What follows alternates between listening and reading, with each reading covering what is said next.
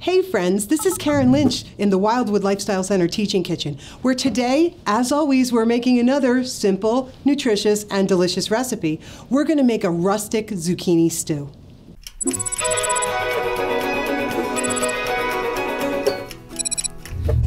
So this recipe really resonates with my heart because I grew up in an Italian family and we always had a garden full of tomatoes, zucchini, and we always had an abundance of vegetables. So this recipe, I give credit to my family and especially my mom. So here are our ingredients today. We have some onions sliced. We have some cubed tomatoes. I'm using Roma tomatoes today. We have some zucchini. I've cut them into half moon shapes.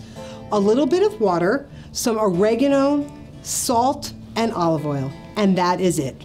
All right, you're gonna find out that soups and stews are probably the easiest recipes you can do. Again, this is another one, everything is just gonna go in the pot, but we're gonna start first with our onions. We're gonna saute them in just a little bit of water. And the reason why I'm not using olive oil is actually a couple reasons. The first reason is when you're sauteing with olive oil, you really are not monitoring how much you're using. So you get a lot of fat in your dish. The second thing is that when we bring oil to a high temperature, it breaks down the molecular construction of the oil, which causes it to be actually a carcinogen. So it's nice if you want that olive oil flavor, you're gonna see, I'm gonna put that olive oil in at the end to not only give it that smooth mouthfeel, but that deliciousness that the olive oil brings to the recipe. So once the onions are kind of starting to soften, we're gonna add some tomatoes.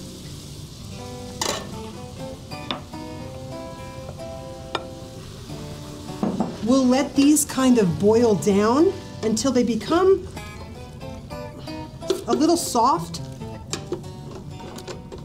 and more like a tomato sauce.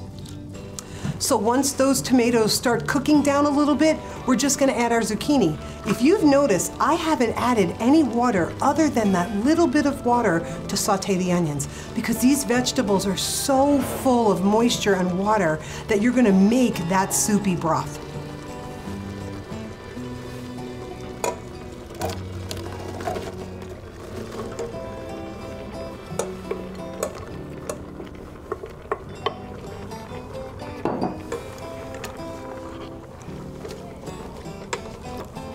Now we're just gonna let these vegetables start to cook down a little bit. You can leave your pan on high because it'll actually expedite this process. All right, so we've allowed these vegetables to kind of boil down to become nice and soft and almost like a stew. And now I'm gonna add the seasonings. We have some oregano. I'm using Himalayan pink salt. And lastly, I'm gonna add a little olive oil. Again, this is just actually gonna give us that flavor and that little bit of smoothness.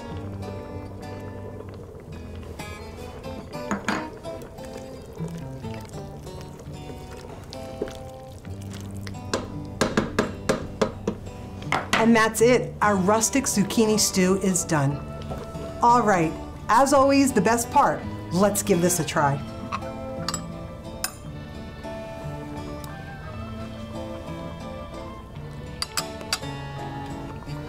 The freshness of this zucchini stew is amazing. It just pops with great tomato and onion and zucchini. You are gonna love this.